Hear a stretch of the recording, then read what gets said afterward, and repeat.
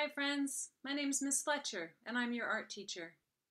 Welcome to my classroom where everyone is an artist and it's impossible to make a mistake. Today we're going to go ahead and look at lines. What are lines? Let's see what artists do with them. So artists create all different kinds of lines. Look at all of these lines. A line is a point moving in space. So if this was a red crayon, if that was my point, as I moved it this way, I would make a line. And whichever way I went, I would make that line with my point. Did you know that lines have names just like people? It's true. This kind of line is called a wavy line. This one is dotted. Dot, dot, dot, dot, dot. Here we have a zigzag line, zigzag, zigzag, dash, dash, dash. It's a dashed line. Each one of these lines has a name. Can you believe it? There are so many different kinds of lines. I thought today, since there are so many, it might be good to start off with just a few, okay? So let me show you a couple. And I wrote a little song to make it easier. So my song goes like this. It's called Lines. Lines, lines, they're all around, all around, all around. Lines, lines, they're all around. Can you find them? Vertical, horizontal, diagonal, curved, spiral, zigzag. Ooh, did you see that? Vertical, horizontal, diagonal, curved, spiral, zigzag. I think we should practice that together, okay? So here we go. Sing it with me. Lines, lines, they're all around, all around, all around. Lines, lines, they're all around. Can you find them? Vertical, horizontal, diagonal, curved, spiral, zigzag. Try that with me. Vertical, horizontal, diagonal, curved, spiral, zigzag. I hope you like the song. You can practice it with your teacher. Bye-bye. Owls in art. Look at this owl. Isn't it beautiful?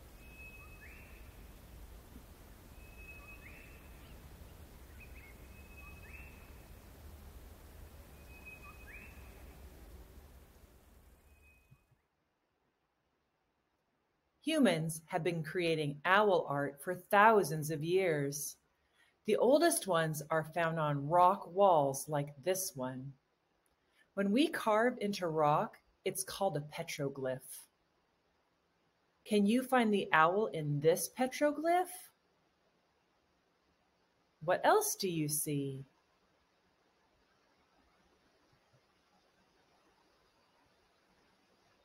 Owls are very special. They are nocturnal. That means they sleep during the day and are awake at night. This painting was created by Japanese artist Ohara Boson. Is that the sun or the moon? How do you know?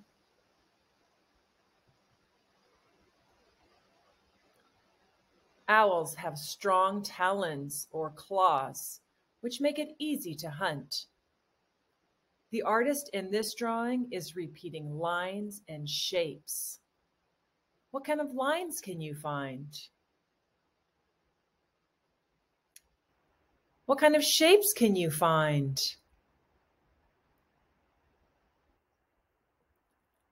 This drawing was created by Elina Stromberg. She is an art teacher from Finland.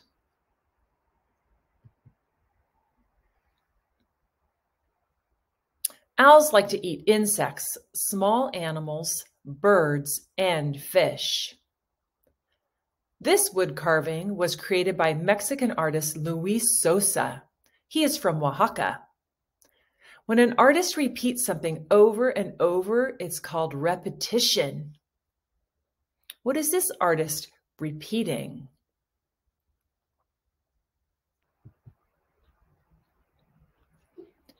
Owls have special feathers that make them silent when they fly. This makes them good hunters. This owl was painted by the First Nations Aboriginal artist, Cheryl Davidson. In Aboriginal culture, the owl is seen as a protector and messenger. What kind of lines and shapes is the artist repeating in this painting?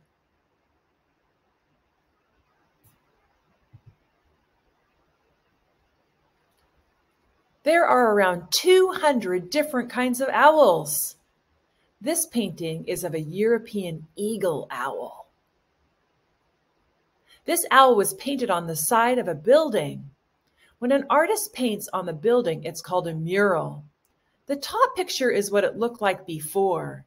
So this is what this building looked like. When the artist was finished, it looked like this. Wow, what a giant transformation. It's so beautiful. The artist D.W. painted it in Athens, Greece.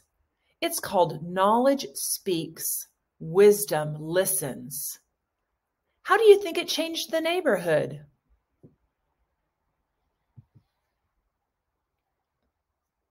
Owls have very good vision. It allows them to see in the dark. This street mural is called Owl Eyes. It was created by Portuguese street artist Arturo Bordalo. What is this art piece made from? If you guessed trash, you're right. What kind of trash inspires you to make art?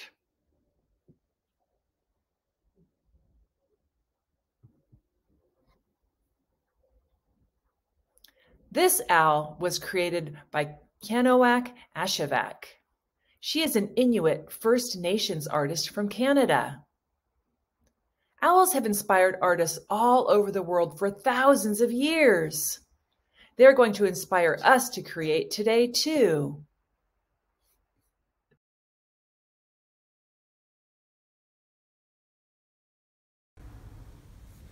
Okay, so today we are going to be drawing an owl. So we want to find the middle of our paper and then go up a little ways, okay? And we're going to be making two big circles for our eyes because owls have big eyes. Now, once you have your eyes drawn, if you want your owl to be awake, make another circle inside of your big eyes.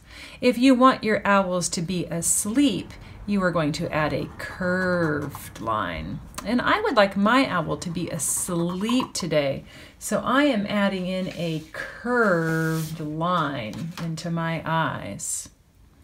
Now I'm going to go ahead and add in my owl's beak.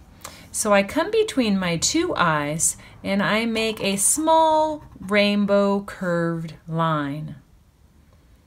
Now, underneath this, I am going to make the letter V, and these lines are going to be a diagonal coming down. So there is my V, and lines that are angled like this are called a diagonal line and a curved line up above. We are now ready to make the head of our owl. So let's go first to the side of our owl, and let's make one vertical line on one side and one vertical line on the other. We now want to go ahead and make a curved line between them, kind of like a curved rainbow line all the way across. Now let's make the bottom of the face of our owl. If we come to the beak, we want to drop down a little ways and make a dot. And now we're going to draw a diagonal line from our dot up to the side of our face. And we're going to make one diagonal line and 2 diagonal lines. I think our owl is ready for some ears. And our ears are kind of V-shaped as well, upside down V's. You can make a little curve. And I put on 1 ear, and I put on 2 ears. I have a sleeping owl. It must be daytime. If you made your owl with eyes open, it must be nighttime because remember, owls are nocturnal. We are ready now to put on some owl wings. So we're going to come over to one of our sides and we are going to make 1 curved line. We will come to our other side and make another curved line.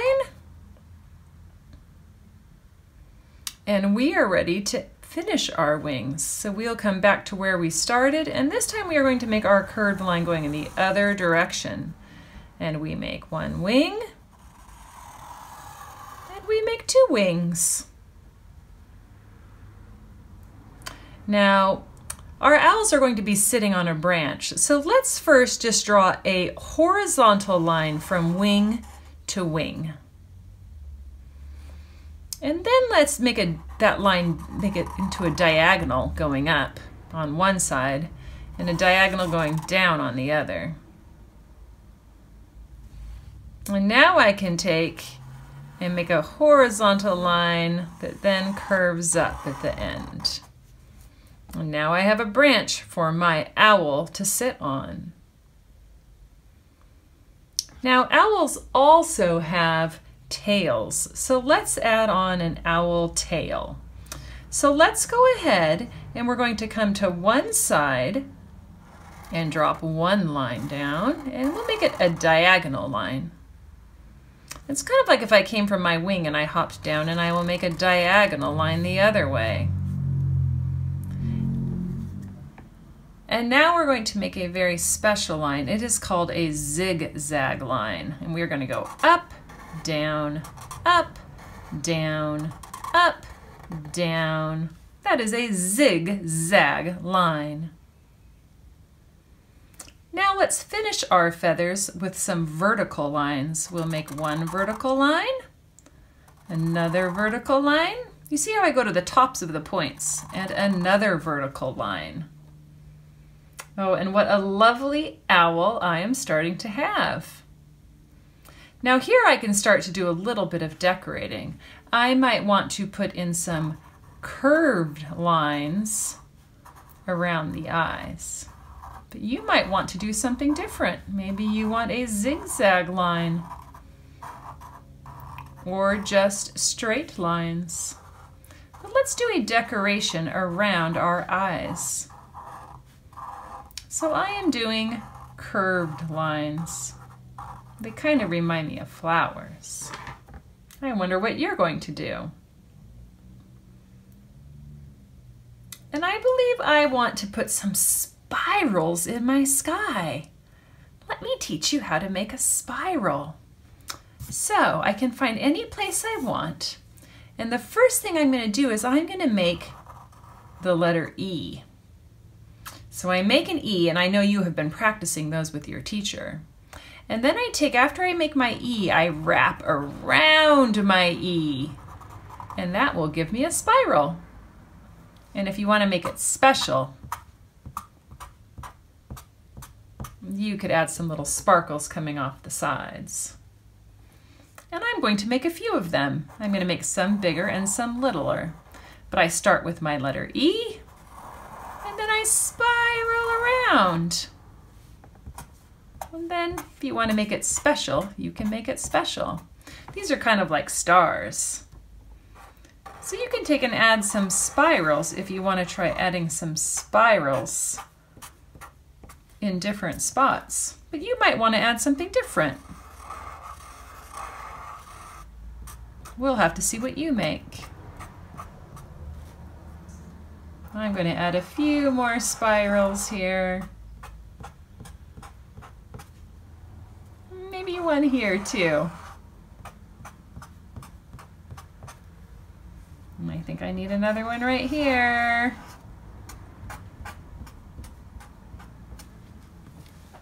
Wow, my owl is looking great. I think I'm ready to take some color into it. Now, you're going to take in whatever kind of color your teacher is going to guide you through. So you might use crayons, you might use markers, colored pencils, or paints. I bet you it's going to look great. I hope you enjoyed drawing the owl. I'll see you later.